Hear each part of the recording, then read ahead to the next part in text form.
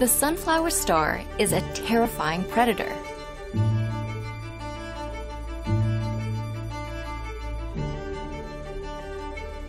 It's more than 3 feet wide, is replete with 15,000 tube feet, and is one of the fastest animals in its biome. This cockle is trying desperately to escape its many-armed doom. The sunflower sea star is capable of moving up to 200 feet an hour, more than enough to overcome the cockle.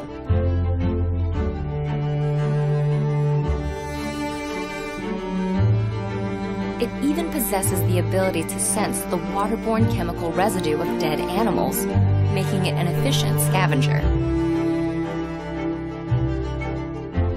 And when other predators, such as this crab, target the sea star, it can detach an arm and make a getaway.